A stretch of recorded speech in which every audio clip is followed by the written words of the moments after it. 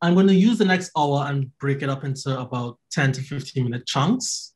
So we could present, talk, because the way we learn as humans is to be interactive with what we're discovering or rediscovering.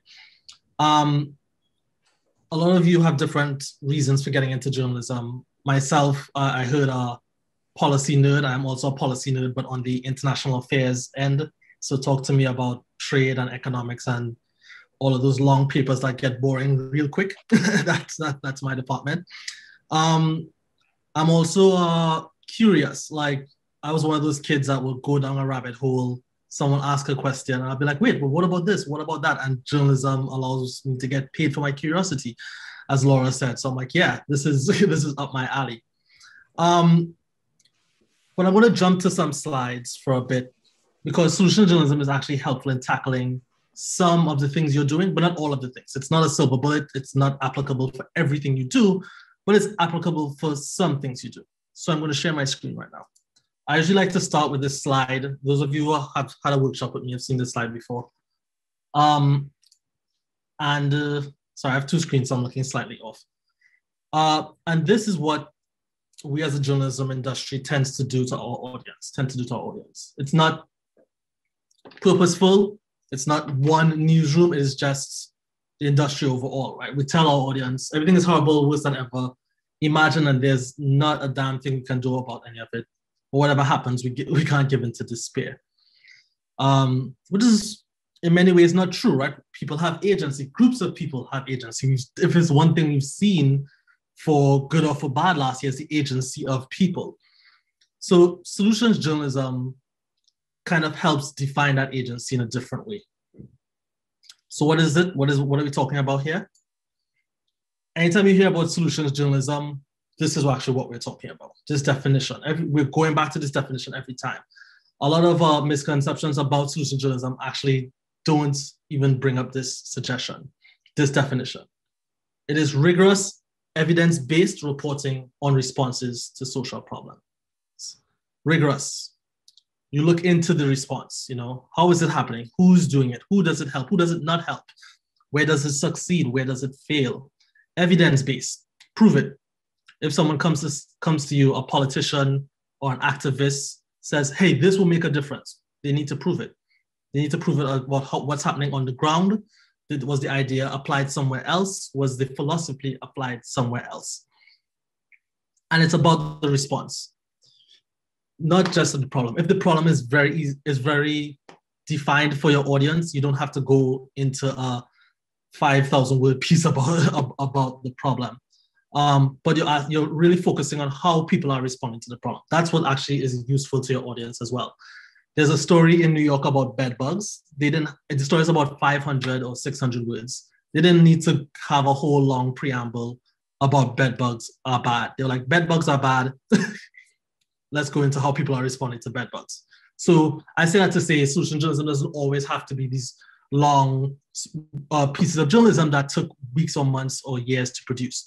You are at an advantage because you get to see policy over time, and you can go back to a lot of your older stories. So if a policy was passed, let's say housing, a certain aspect of housing, and you did that in 2018, you can say, oh, wait, I spoke to these 10 people, I spoke to these organizations. Let me go back and see how this is working. Is it working or is it not working? And if it is working, you're going into the evidence, you're going into the how. The second most important slide we have would be this. And I'll be sharing the slides with you after this, by the way. This is how you do solution journalism well. This is how you avoid pitfalls. And again, a lot of this is really things you do already, but it really just helps you make sense of it and see it in front of you. Solution journalism features not just a person, but a response to a problem and how it happened. It's not good enough to say this one person did this one thing by themselves. We're not talking about a billionaire who just gave away money. We're not talking about, oh, look at this person who couldn't get to work, so they were given a car. No, you need to talk about a systemic response to a systemic problem, how the response works or how the response didn't work. It provides available evidence of results, looking at effectiveness, not just intentions. And evidence would be qualitative or quantitative, and we could go into more detail about that because depending on your story, there may or may not be full evidence. And usually when we do a full workshop, we can go into more details about that if asked, but I'm trying to be conscious of time here. But looking at evidence, not just intentions. So again, it's not good enough for someone to say, wow, this organization meant well, this politician meant well. No, let's see how effective it is. Let's see how effective it's not. The example I usually use is Cleveland Plain Dealer doing their story about lead paint in an old housing stock. It was poisoning kids, mostly Black and brown kids, because that's the discrimination in America. And they asked themselves which city successfully tackled the lead poisoning problem, right? That's the question they asked. Similar housing stock, they're looking for similar housing stock, similar demographics. Who had this problem and no longer has this problem? And they sent journalists to do research in different cities, and they came back with about 3 cities. But the one that really made a difference was Rochester, which had a similar housing stock, but successfully lowered the poisoning rate in children. So that's what we mean by evidence, because they came back, they looked at the evidence over time, they looked at the evidence that made a difference, they spoke to local journalists, local health departments, and they said, hey, there are ways to solve this that aren't that expensive. You just have to change the process. And they took it back to Cleveland and say, hey, what is your excuse now? You said it was too expensive. It was done cheaply in these places. You said it was too hard. It was done just by a change in process in these places. So it was used as a tool for accountability. Solution journalism seeks to provide insights that can help others respond to, not just inspiration. Not just you're inspired to do this. Different policies, different responses. And I say responses because all responses aren't policy or state house, right? It's community, NGOs, churches, just groups of people responding. Ask yourself, why did this response work or why did this fail? What made this thing tick? I remember if I remember like early 2000s, there were a lot of programs made for immigrants and they were failing because there was a language component that was not built in, right? The ones that were successful, the insight that made it work was that language component. You have to have that in there.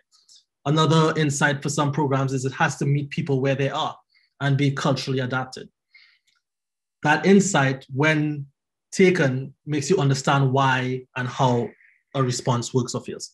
And lastly, discusses limitations and avoids reading like a puff piece. No response is a silver bullet. We all know this. We all have been journalists for a while. That being said, you want to talk about what it works on and what it helps and what it doesn't help. My mentor, Linda Villarosa, did a story about infant mortality in Black women, right? So thinking about data that shows things that don't work, things that don't work, things that don't work. One of her stories in that series actually focused on doulas. Why did she focus on doulas? Because specifically, despite all of the things that were working against African-American women giving birth, doulas were having better outcomes. So the story said, hey, this is what better looks like. This is why it works. This is the evidence for it. It doesn't solve systemic racism in the health department, but it makes a difference for these people in this point, and we need to know why, and others need to know how it works. So that's what we mean by discusses limitations and avoids reading like a puff piece. I just gave some pretty broad examples, but again, for time, I'm just trying to have you think about this differently. Before I move on, I say this in most of my trainings. I think I started saying this in Dallas. So for the person who was in the Dallas Morning News, may have gotten this note, but when you're doing these stories, always recognize where the solutions come from, who they help and who they don't help, and who are you centering in the story. I've seen journalists focus on solutions journalism, but it's never centered closest to the people most affected or closest to the people actually implementing the solution. It also intersects with our bias. Who do we think gives a valid solution or who do we think doesn't? So an example I give is, and Stefan knows this because we worked in Harlem together, one of the great things about Harlem is that its wealth was built by the Black church, right? So you think about the history of African Americans being out of the banking system. So African Americans responded to that problem systemically, step by step, not by luck, not by, wow, this just happened, and built something despite things not happening. So that's an example of you're centering the story of the people who are most affected responding to the problem and not talking about it from an outside organization coming in. People are always responding to their problems no matter what the scale is, and it's always good to ask that question. And again, you're on very tight deadlines, but your advantage is looking at how policy affects people and how people are responding to that policy as well. So you have the advantage of retrospectives. You have the advantage of taking a step back and looking at your city over time or your state over time in a way others don't, especially when you can't have a narrow focus like housing, well, narrow relatively, but like housing or healthcare, and you could go, or transportation, you could go on and on and on. I'll be remiss if I don't mention this slide here. Oh wait, I hope this slide was showing when I was speaking, but this were the 4 points I was talking about. Just quick thumbs up. Was this the slide that was up while I was speaking? Okay. But I'll be remiss if I don't show this slide here. These, I would not necessarily call bad journalism, but they're not solutional journalism. And they're fine, some of these are fine stories to do. But I just want to make that distinction. If you're hearing sirens in the background, by the way, that's the natural sounds of Brooklyn. So you may hear those random noises every now and again. So hero worship just says, this person is awesome, they do great things, they went through hardship and they're awesome. You can do those stories, nothing's wrong with those stories, but they're not solutional journalism, because if you actually had the same problem that hero had, you will have no idea how it was fixed or how it was responded or what you could learn from it. It's not public relations. Public relations will always come and say, this thing is awesome, nothing's wrong with it, go buy this. You know, we're asking you to go into evidence, go into limitations, talk about the things that are not working in this project. It's not an afterthought. I gave the bed bug story example. If you did there's no reason to do 90% of the story as saying bed bugs are bad, and the last line saying, yeah, but this city doesn't have bed bugs, and walk away. Like, that's not helpful. We're asking you to flip that dynamic in solution stories. Think tanks are a good place to get information if you're doing these longer enterprise stories, but they're not solution stories in and of itself, because you want to know where the rubber hits the road. Politicians will always say, well, this think tank suggests this will work, and this will, and they suggest this will work. We're saying, hey, look at where those policies have implemented and how, and what are the outcomes of that. Housing is an example of a bunch of think tanks say, this will work, this will work, this will work in theory. But there's so many aspects of housing and so many places trying different things. It's actually not that hard to call up a housing reporter in a city and say, hey, is this working as well as you say it is? What are the caveats to this thing that you may not even realize are happening? I mentioned nothing is a silver bullet. It's not activism, but I'm going to put an asterisk next to that. And the only reason I'm putting an asterisk is we have a plethora of newsrooms on this call. Some newsrooms see themselves as activists and other newsrooms don't. And again, taking a step back and looking at the historical context, the Black press were activists for the Black community by default. And we need to remember that. And a lot of journalists who are focusing on these deep investigative pieces about problems actually want change, you know? So again, I would say in general, journalists are probably activists for a better world, but usually that's a red railing that I like to talk about, but I don't have time to talk about it right now, but I really want to mention it. Solution journalism in and of itself is not activism. It is using those same journalistic tools to investigate what's working, just like how we investigate what's not working. And it's not popular opinion. It's not just going around saying, what do you think will work? What do you think will work? What do you think will work? Because again, that has no evidence, that has no on the ground conversation. It is just someone's opinion. Again, opinions are important, but opinions aren't based in research. So I'm going to take a pause right here and take some questions before going to the second half of the slide. So, any questions? That was, I just put like a lot in 4 slides. Any questions, thoughts, concerns, pushback?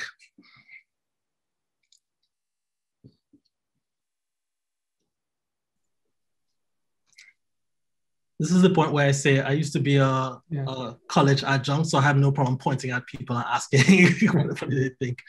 Yeah, Anna's Yes, got her Anna. hand up. Yeah.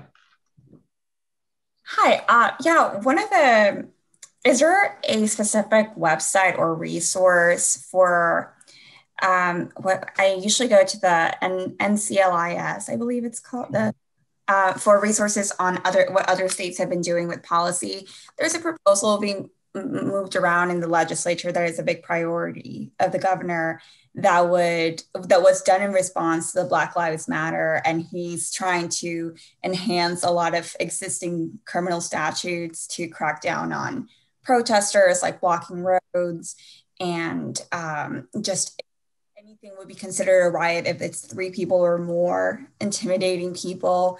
And one of the issues that I've had, there's a lot of criticism, especially because it was proposed right after the summer of unrest last year. And there's obviously, it's a lot of heated discussions, but I feel like this would be a great opportunity to do something like this if looking at maybe crime rates and similar states or other proposals that have been done, because they're doing it in the name of law and order. Mm-hmm. But I'm not sure how that would be a solution. So. Yeah, there's so many ways to unpack that, and this is not my forte, so I'll start with that about like, where do you look? I mean, you can ask different questions of the experts you're already interviewing, but as a unique place to look, I'm unsure.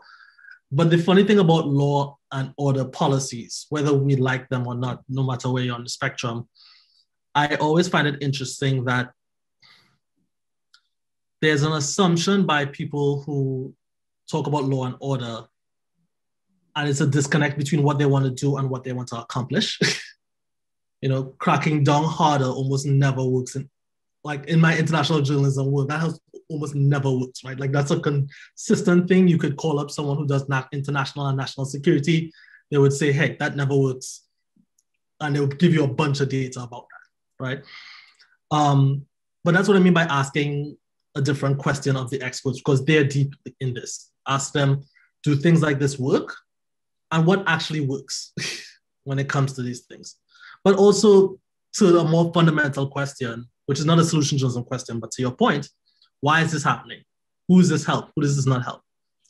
How do they apply these laws to begin with? Because part of the problem when it comes to race and policing is that laws, which even may be good on paper, are applied disproportionately as well. So usually when I'm doing brainstorming sessions, I could go into more detail, but like, those are the kind of questions I would ask in that setting. I saw Fowler had his hand up, followed by Bernard. Yeah, can you just elaborate a little bit more about what you talked about afterthought not being an example of solutions journalism? It just like, I guess, what you would consider like afterthought, and if that is related to, oftentimes a lot of like revelatory stories about things are done after the fact, and like how you can bring in solutions journalism to something that has already happened that was bad or wrong, or are those two separate things? Can you rephrase the question? So yeah, go ahead. I guess, yeah. What do you mean? I guess a little more about how like an afterthought isn't an example of solutions journalism. Oh, sure. So in this case, by afterthought, I mean, it's like writing 1,000 words and saying, policing in America sucks. And then in your last line, you say, Camden, New York doesn't have this problem. And then you walk away. Like, you end the story, right? Yeah, you can write a story like that, but that's not solutions journalism, especially if your city or your town has that same problem and they can learn something from Camden. What we're asking and saying is, when you're doing a solution story, say, hey, we recognize policing sucks for these 25 reasons. This is something Camden does right that we should actually consider or look into or think about. Like, that's what I mean by the afterthought. Don't just kick it to the side and say, hey, this is not a problem somewhere else, or we can learn something from somewhere. Really go into the detail and the useful meat of the story. Okay. And then I guess the other thing then, I feel like too many times a lot of the like big impactful stories are like kind of dissections or like autopsies of things that went wrong and how to fix it. But how do you get solution stories more like in real time when there's big issues being discussed or problems or things like that? So real time is relative because it depends on the type of story. So, and I say relative because I think about the Cahoots program that is in different parts of the country, just to stay with the policing discussion that was brought up. That was started years ago, I think like probably 20 years ago. And every year, things changed. They updated it, they tweaked it, it got better. Some things didn't work, some things started to work. So in one way, if your focus is policing, example, and that's your beat, you can write those updates, right? So that's real time, but that's not like today for tomorrow. It's a different type of real time. If it's a policy has been proposed and the vote is coming up on it next week, doing research or asking experts about, hey, has this policy worked somewhere else? Where did you get the idea from? How was it implemented? That's a different type of real time before the vote comes up. And that's an important real time because the story you can create out of that is telling your audience and saying, hey, this type of policy was created in response to this kind of thing. And we've looked into where this policy has been applied and it works well, or it's bullshit, or it only works under certain circumstances. There may be some nuance in there as well. So that's a different way of real time. I have a slide later that talks about questions that you don't have to ask those specific questions, but the most useful question there is asking an expert who's doing this better, or what does better look like? And chances are that just leads you down a totally different rabbit hole that we avoid. Because usually when we have an expert, we ask them, what is the problem, why it's a problem, and we dissect the problem, even though that same expert, chances are, may actually know what a better version looks like and where it exists. Is that helpful? Thank you. All right, Bernard, then Gibbons, and then I'm just gonna move forward with some slides and take more questions. So when you're talking about, doing stories, evaluating, the effectiveness of some solutions, is there a good benchmark for how long to give a solution to be in place before you start looking at how it did? Yes and no. So I say yes because different outlets have different editorial sensibilities, I would say, and different comfort levels, and quite frankly, different connections to the community as well. So like if you're deep in the community you're reporting on, chances are it's not something that's new to you. It just may be new to like a state newspaper or a city newspaper that doesn't cover that community well. So I want to recognize new is also relative. In the example of the Cahoots project, or system, I should say, or program, it depends on the news organization. Again, someone may say, I want to wait a year. Someone may say, I just want to write about it as this community is trying a thing and we don't know what the results are yet. And I bring up that example because it's lacking evidence, but one of the large problems that we recognized last year, we recognized it like for decades, but recognized last year, is that communities in the same city have deficit mindsets of other communities because they think the community is not trying to help themselves or solve their problem or help their problems or resist their problems. So sometimes it's just good to say, hey, if you checked Eventbrite, there were more events and marches about stopping Black on Black crime, quote unquote. And we know that's not the problem because of statistics, but there were more events in the community trying to stop that than you even realize. But what you see on the news, on your nightly television news, tells a different story. So again, there's a whole deeper conversation about editorial, about when you want to jump in. But the rule of thumb we say is tell people how far along the response is, tell people what you know, and tell people what you don't know. And Gibbons. I don't know why I'm calling people's last name like I'm a teacher. There's like three Lauras and Laurens on our fellowship, so it's okay. Actually helpful. So I would love some suggestions on how to perhaps turn into solutions journalism on certain policy matters that I cover. I find it like every expert I could possibly call in the subject area, all are saying this is what would help.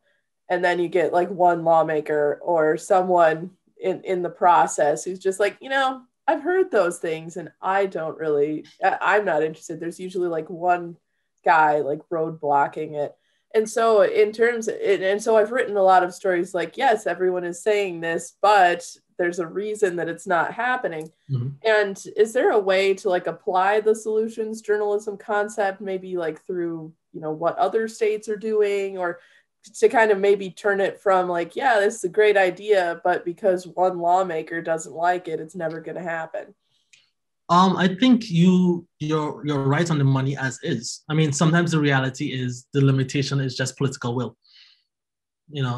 What we're saying with solution journalism is, reflect that too. Don't just reflect everything is terrible, but sometimes there's a solid response, and political will is the real limitation or obstacle, and that's the reality that we live in.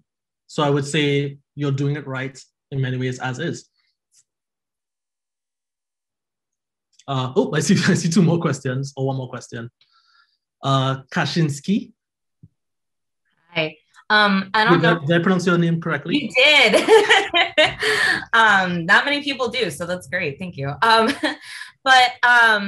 Yeah, basically, I was wondering if you have any suggestions, and if you want to tackle this at the end, that's fine too. I've kind of said on this a lot that our vaccine rollout in Massachusetts is having a lot of problems, and I'd love to know some ways to dig into that from a more solutions journalism angle, as opposed to just reporting everything that's going wrong. Like, we're trying to, get the different ways and ways that it can be fixed, but I'd love to know ways, any suggestions you have of how to dig into that, or anything with COVID from a little bit more of that solutions journalism standpoint. Sure. I can address that question after the slides, because I think the slides may actually clarify some things. Sounds good. Thanks. Okay. Before I start showing the next slides, Kevin, do you have anything you want to add for any of the questions you just heard? Thanks. One thing I was just starting to type into the chat, so I appreciate you asking. One way that solutions journalism can be really effective when it comes to political will is by almost shaming leaders, right? By saying, hey, the neighboring community, the neighboring state is doing this so much better, and explaining how effective it might be nearby. And we all know how those kinds of rivalries can be. And that sometimes a solution story can almost be a roadmap that a legislature can bring into the process, right? And point to and say, why aren't we getting this right? So that would be one thing to perhaps think about when it comes to trying to sort of move something that feels immovable. Yeah, agreed, Kevin. The Cleveland example I mentioned did move the needle. It changed it changed the conversation. Some people got fired, some people stepped down. As we all know, all journalism pieces don't do that, right? So even problem-focused ones don't do it. So I don't want to overpromise by any means. But yeah, the way they framed it was, what's your real problem? Like, that's literally the way they framed it. What's your real problem? When there are ways to respond to that. Connecticut Mirror, I think, did one or two stories that were like mentioned in legislative changes made because of the roadmap example, right? They're like, this is why this other place is similar to us. This is how they responded to it. Let's talk about that, as opposed to just saying it can't be done and having that roadblock there. Again, it's not a silver bullet by any means, but we've definitely seen it used like that. So some tips, right? The way to think about this really quickly. It's best if you define the problem as precisely as possible. Again, we can have 10,000 different levels of reproductive health. Be more specific. And sometimes, as with the example I mentioned with Linda Villarosa, sometimes we may say, well, that's so small, it's not really making a big difference. But the fact is, when you think about these slices really do make a difference in people's lives. Teen pregnancy makes a difference. C-section rates make a difference. Access to contraception makes a difference. Those are life-changing decisions and policies. So don't dismiss something because you may think it's too small or too precise, because there are millions of people it affects. It also helps evaluate a response. Like, what is the response really trying to fix and what is not trying to fix as well.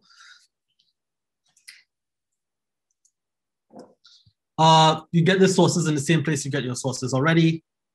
databases, academic reviews, people you speak to on the streets, in your work, foundations, the same people you reach out to. But when you reach out to them, really, as we suggest, also asking them a solutions-focused question, not just the problems-focused questions. I mentioned about earlier, who's doing it better makes such a difference. Even if it's just the last question you ask in an interview, talking about how things are wrong, how these policies are bad, who's doing it better probably leads you to a place on the ground about how a response is working or not working in a very tactile way. And again, experts who study this probably know this at the top of their head anyway, because it's the thing they talk about. And you could look at these other questions as well. What does the research say? What do critics say? And I would add at critics part, what do valid critics say? Not all critics are valid. I'm thinking about the New Jersey bail reform that happened or has been happening over the last 3 years, I think.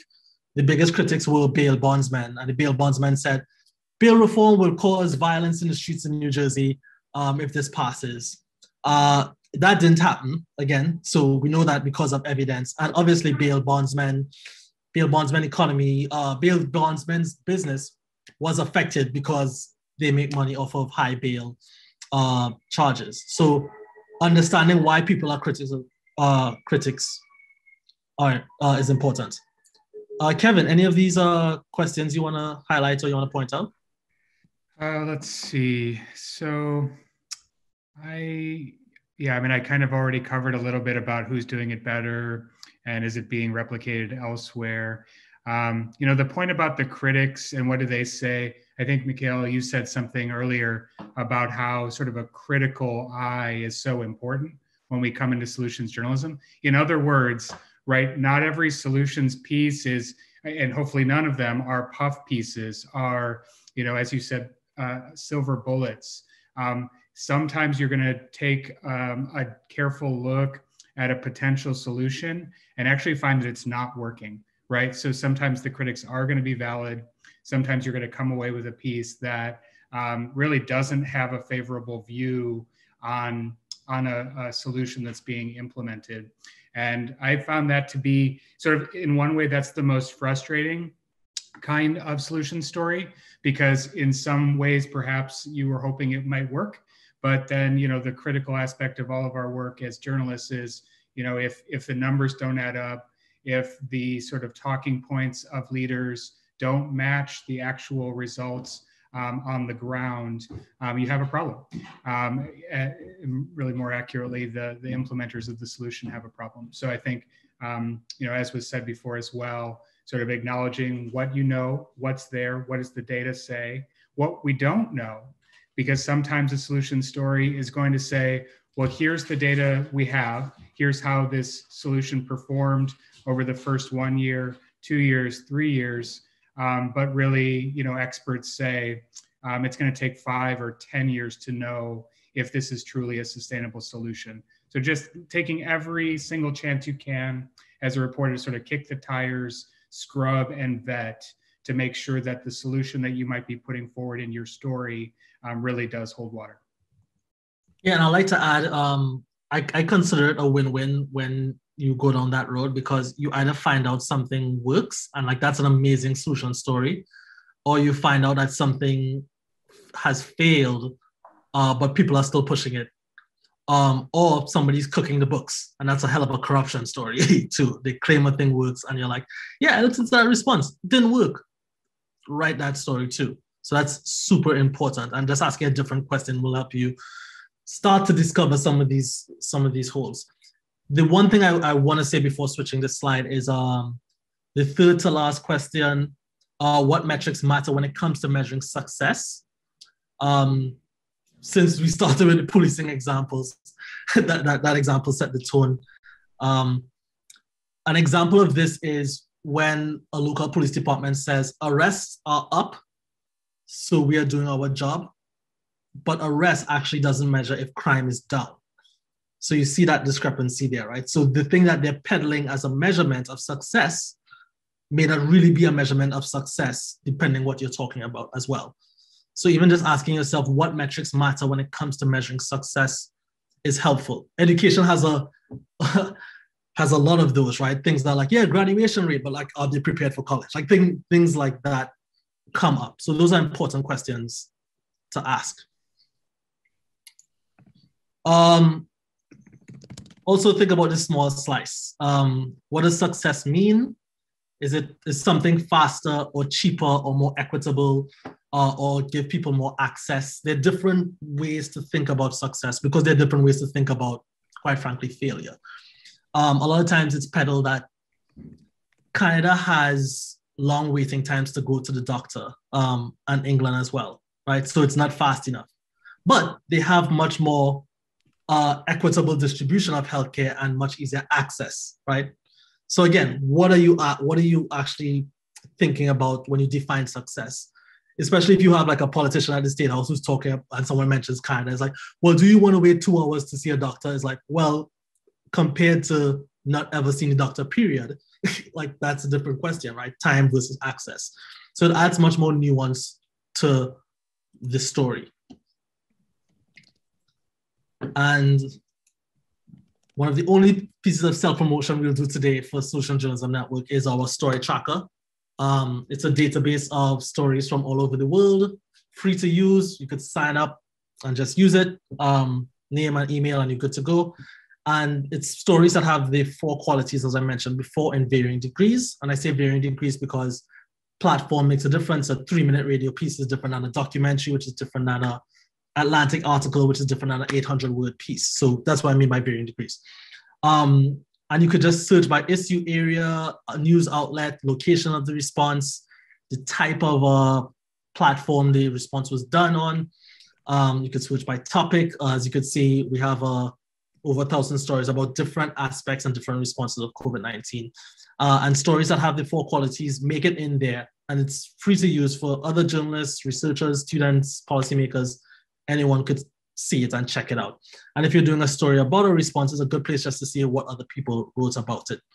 And you may have an update about it too. Maybe something was working in 2015 and the environment changed, the geography changed, demographics changed, will changed, and that response isn't working as well, or maybe it's working better, but it helps you think about follow-up stories as well. So I just want to highlight that it's the Solution Journalism Story Tracker. So, all right, this is where stop sharing screen again.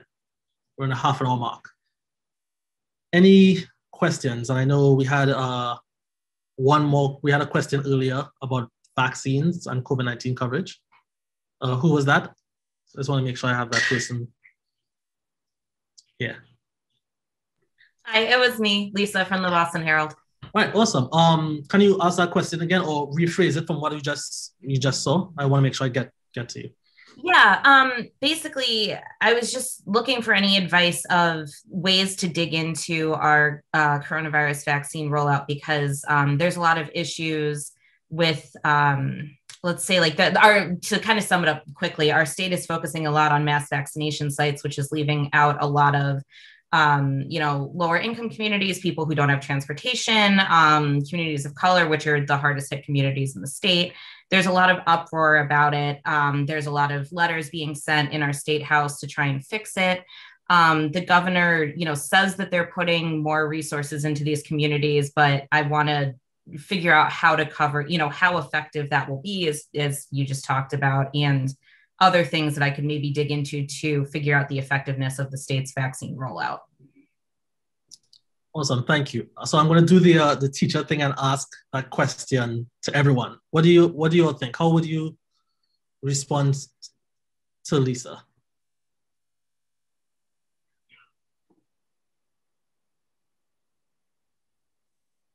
This is a learning space, by the way, so you don't have to get it perfectly right. Sorry, go ahead.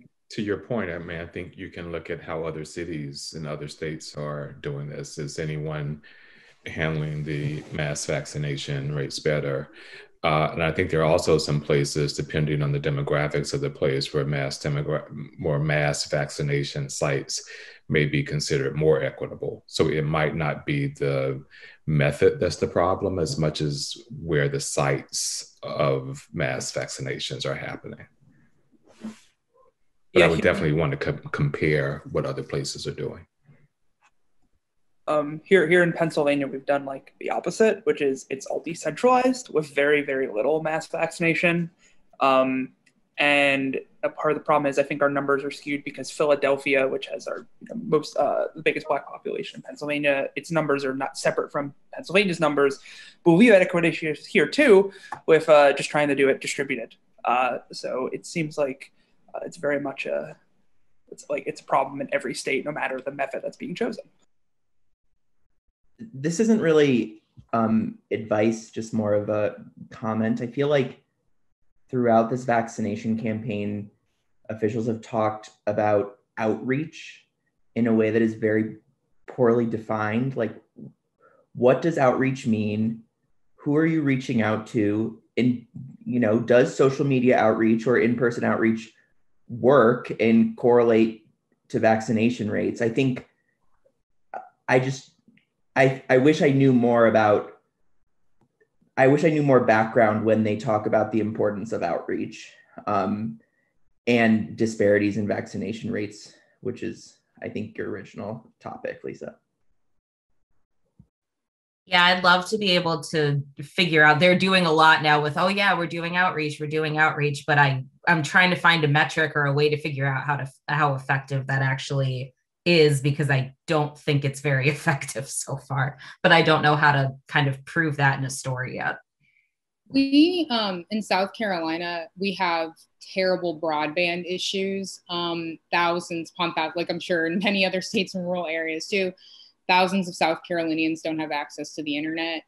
And so one of the ways that we've tried to, and also they may not have access to email.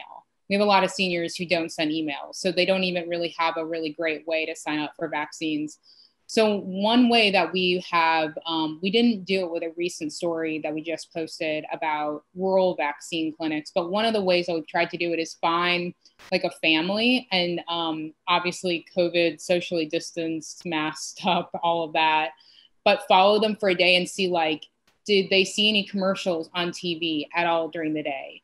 If they are on Facebook, do they like any, social media pages for our public health agency here? Are they following anybody? So just like kind of capturing it through them. And to me, that has been a better way to kind of figure out, like, are people actually seeing this outreach? Did they get a knock on the door? Did they get a flyer? Like, we have our public health agency here has been saying that they keep, putting ads in stories in like the Spanish speaking newspaper. And we've seen like one, which is ridiculous. And they keep talking about how they are putting ads into Black owned newspapers in South Carolina, but it's been very spotty. And so if you don't pick up the newspaper regularly or ever, or if you pick it up one day over the next week or whatever, you miss it completely. So trying to like start with the person and kind of go about their day or go through the week with them has been something super helpful. And that's kind of shown us that the outreach has been very spotty. Thanks. And without getting into like bigger projects and stuff like that, but there are newsrooms who would say, you know what, I want to work with my community and have them like message me or send a WhatsApp message every time they actually see one of these things. Or in different communities, and see how often people ping you. So that's you generating your own data from your audience. That's like if you're thinking project-wise, which you may not be, but I wanted to float that idea there. But you'll actually have a really good advantage being in this fellowship, because you can always call up or send an email to everyone else in the group and say, hey, how are you responding to this thing? And you just have a lot of knowledge coming from a lot of different places. And you can jump on a call and ask other journalists and experts, hey, what is relevant here or what is not relevant here? Because those are real questions to bring up as well. The one thing I would just mention about communicating. So there are real barriers when it comes to vaccine communication with vaccine hesitancy, right? Like I can list a whole bunch, like real and perceived barriers, I should say.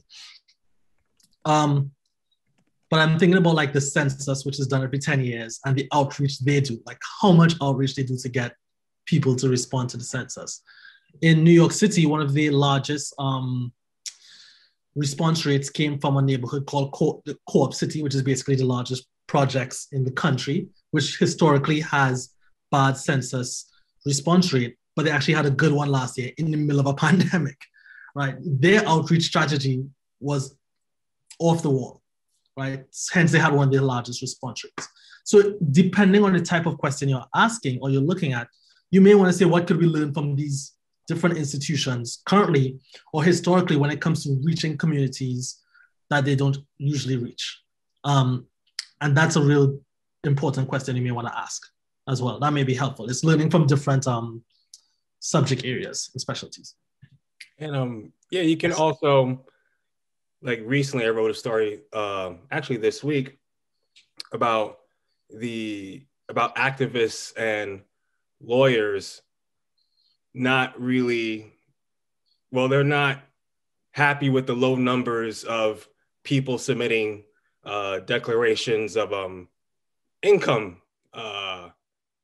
regarding paying rent, because the moratorium comes up. They want people to get that ahead of time so they won't have to go to eviction court.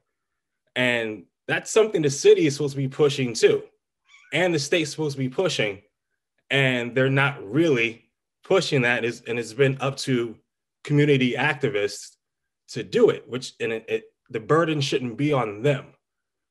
So I'm going to continue, working on that and seeing if the city or the state could answer, because I've sent them questions. I've called them. I've gotten zero response. So now I have to be, to fly in a buttermilk and just sort of and just keep harassing them until they answer me. But, like I said, the burden shouldn't be on the organizers to run around and get the word out. It's also interesting in a place like New York City where local government can't get the word out because you could give 10 examples of them bombarding with a bunch of different things. So it's not like they don't know how to do it. Any other time, anything else, they'll flood the market with it. But if it's something that's really important that the people need, you'll barely see it. Yeah, and that's embarrassing to a politician, right? It's like, you know how to do this, you're not doing this. I just prove that you're not doing it with numbers and different campaigns. Fight me, So I want to just shift a little bit, but I just wanted to say, those are the type of questions you'll ask when you're brainstorming this, and you have that advantage of having the knowledge of the crowd in this case, people in different communities in different parts of the country, rural versus urban versus suburban, coastal versus interior, just asking and figuring out what's outside of your bubble. Because maybe there is something that's useful. Maybe there's not, but it wouldn't hurt to just send a quick email and ask. All right, Ethan, you had a question. Your hand's been up for a while. Let's exercise. Hey, I do have a big picture question, but if you want to get to more slides, I can wait till after. It's kind of, No, let's take the question. Okay, so so Lauren had asked, she talked earlier about kind of the political process, how often that kind of can get in the way of a particular solution. I wanted to kind of expand on that in certain areas where there's a lot of ideology involved. In my state this year, that would be school choice, for instance. The idea of a school voucher program where pretty much everybody you talk to is, they can seem to be deeply entrenched in one side or another and kind of have their own biases and look at all the data through their lens that would make their side look the best. So when you talk to people on both sides, you just tend to get a trend between them. I'm wondering what, within the kind of lens of solutions journalism, how do you break through that when you're trying to get to the kind of ground truth of what's going on? Well, so that ground truth name drop there. Kev, I'm going to ask you to answer that, but I just want to bring up two important things, because Kev, obviously co-founder, and he works in this realm a lot more than I do. But as it pertains to your question through solution journalism, there are things solution journalism does well, and there are things that it doesn't do well in this case, right? So again, our limitation with what we do, because it's not a silver bullet. You can write a story, balanced, all the data, all the information, about a problem and people will be divided. You could write a story about the response to the problem and people would still be divided. It doesn't solve people's division. It makes them more informed about the options they have, solution journalism, but people have a bias, right? And people are ingrained for different reasons. That said, SJN has a side project, I like to call it, called Complicating the Narratives. And it's about what journalists can learn about reporting in deeply dividing conflicts, right? Like people are just entrenched on these things and they don't want to even listen to each other. And one of the things the mediators told us is that as journalists, we often don't get to the heart of the problem, if that makes sense. We get to the outcome of the problem. We get to the position, but we never get to the motivation. And I would recommend that when you're doing these stories, if you have time, again, I understand everybody's on a time crunch, but if you have time, ask questions that get to people's motivation. Like, why are you so entrenched on this? If this changes, what does this mean for you? We have an entire blog post about questions that can really start cutting underneath that. But you can't do a useful solution journalism piece if you don't understand what the real heart of the problem is.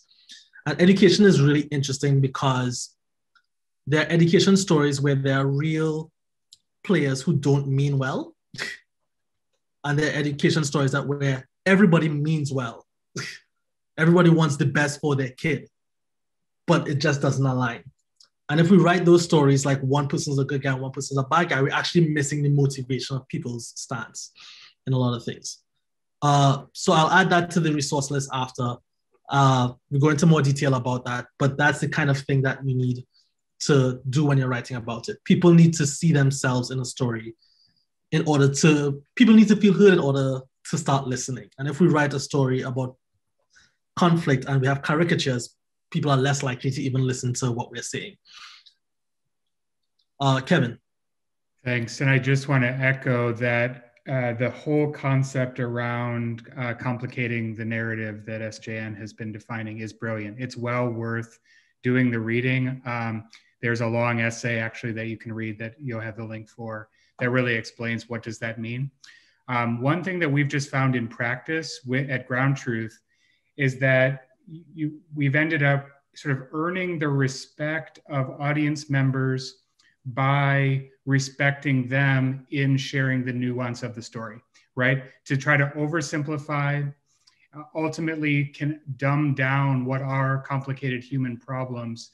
And then, like Mikhael says, then the person you've just talked to doesn't see themselves in the story because it's sort of like, that's not what I told you, right? I told you something much more nuanced. And then what you put in the story was super, super oversimplified.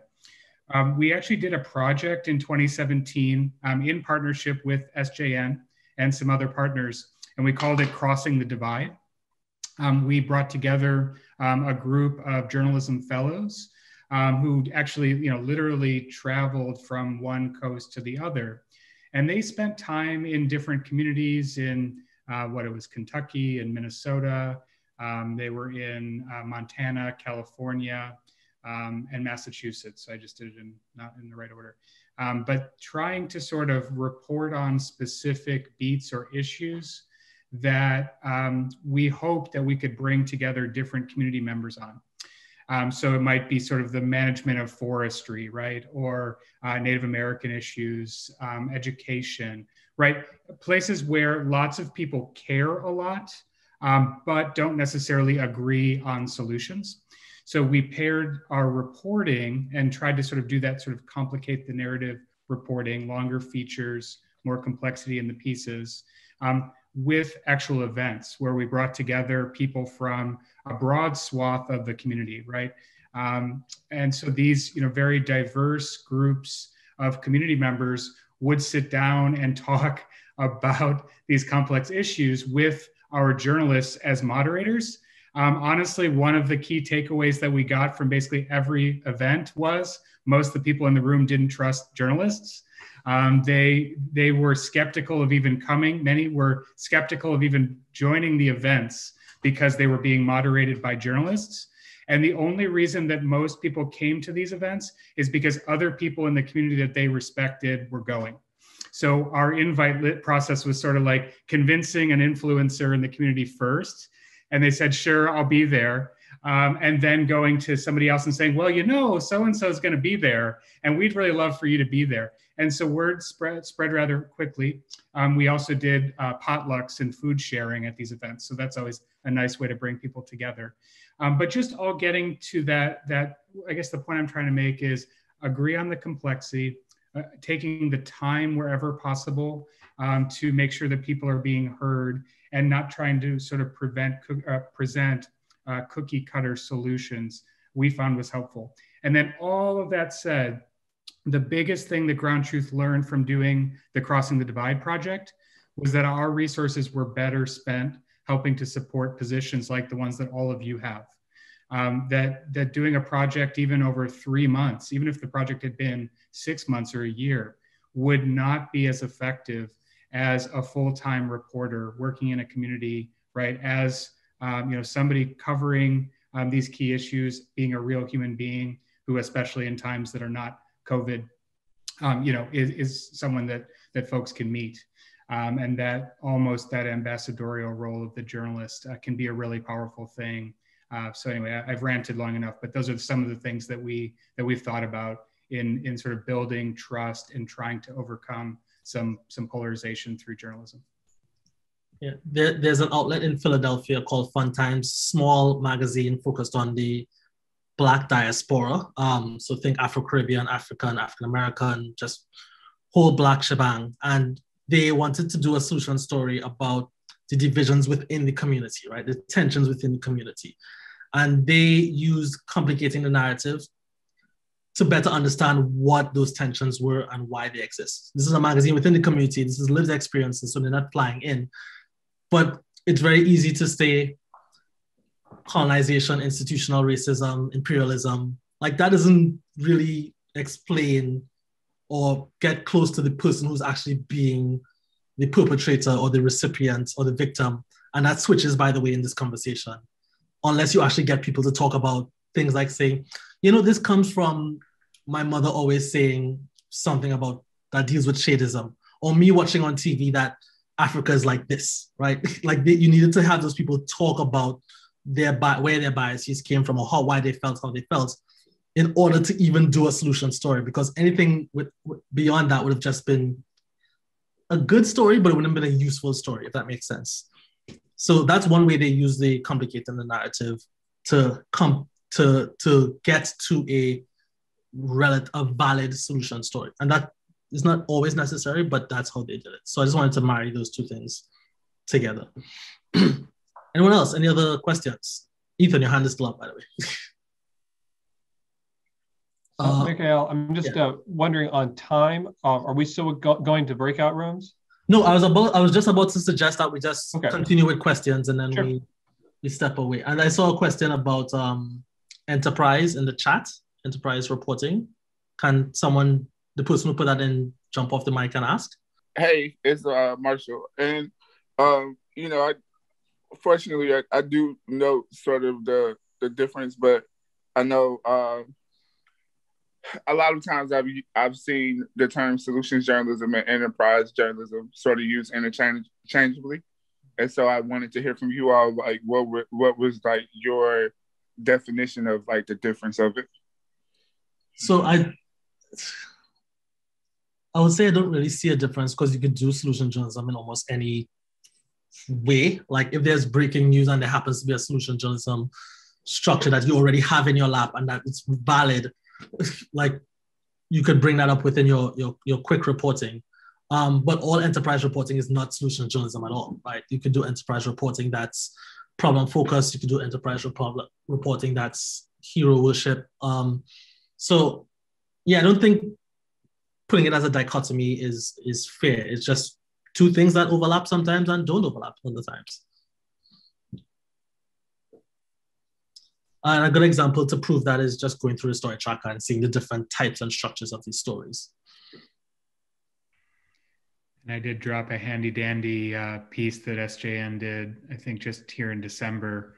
That's like a super simple primer that includes the 4 pillars of solutions journalism. I thought that was really useful for myself, at least. I see a question from Jillian. Did you want to Sure. Yeah, so I feel like some of the roadblocks I face with my solution, well, like I said, I did a solutions journalism piece last year, and I wanted, I don't know, I don't want to say that I don't want to say that I'm bad at social media. It's just that I am sometimes hesitant to tweet about very policy dense stories because I don't want to dumb it down anymore, or I don't want to make it too simplified, like you were like. But I also realize that that's how a majority of people are getting their news these days, and that's how you get attention of lawmakers is by tweeting. And I just want to know, like, how do I get past that concern of like, well, what if this is like going to be like, what if I have to like, what if it's going to have to put it way out of context on social media, and what are good ways to like still make it like meaty and not too condensed, and ways that people will pay attention and like actually like without it being like, hey, look at this, or like, I don't know. That's not a very straightforward question, but like my short answer is figure it out. Yeah, because like different audiences are different. Like I wish I could tweet about I don't know, the complexities of civil war in Ethiopia, but I can't do that in one tweet. And that's problem focused anyway.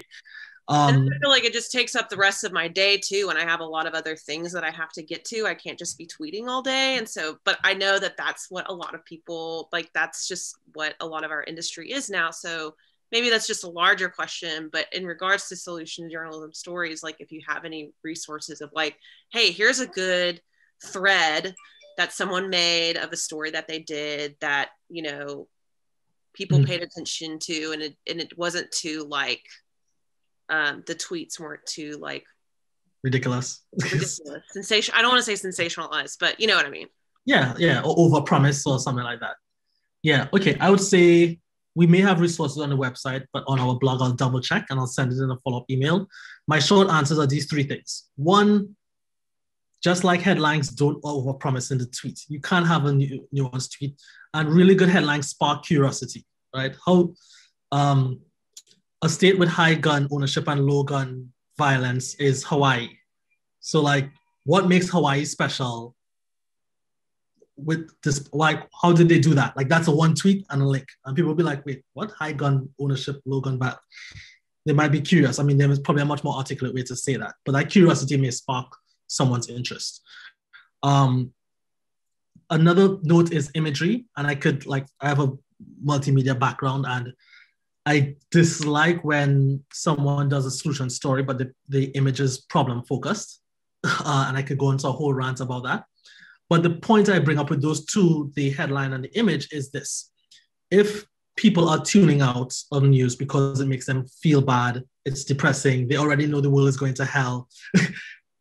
If you have a problem focused headline or tweet and a problem focused image, they have no reason to click into your story because they think they're getting the same thing. Right? So it's important so that your image and your headline match the contents of the story. And if the contents of the story says, hey, this is the exception to the rule, this is what you don't know, this is interesting, make sure your headline does that. Don't double down and do more gloom. And there's lots of studies about that, which I didn't bring today, but keep that in mind. And if you think about a Twitter thread, maybe have a 4-tweet Twitter thread with each quality. Maybe that's what you want to do. How is Denver succeeding at this? This is where Denver is. This is where New York is. They did something different. They actually have a Spanish language program, but it's not perfect just yet. Read more. Maybe that's a good way to just structure all your tweets. One line from the story, each that supports those 4 pillars, and send out. So you're just copy and pasting a thing you already wrote on a link. Give that a try. Maybe it will work. Maybe it won't work. Let me know. Okay, I realize it is 12:57. So just to squeeze one more in, does anybody have a quick question? Or Kevin, do you want to leave them with something profound? I'm putting you on the spot for being profound. Well, to me, this is profound. We'll see what people think, but I think it would be profoundly excellent if you follow Solutions Journalism Network, on Twitter, Facebook, etc. They are really good stewards of their social accounts, and the way that they talk about solutions journalism is very accessible. Also, the newsletter, I dropped a link in the chat. They have a few different offerings on the newsletter, and again, they really have that conversational tone. Sort of real world examples. And I definitely find that sort of the work they put out there is a nice baseline that helps guide me in a variety of work that I do every day. Thank you, Kevin. And thank you all for attending this very much crash course in solution journalism. If you want to do a more specific, deeper dive, feel free to reach out to me. I have no problem hosting a session for you all, or for your specific newsroom, or maybe just you. Maybe you just have something coming up this week and you want to bounce some ideas off of me, feel free to reach out. I'm going to hand it back to our gracious host. And again, thank you for inviting us.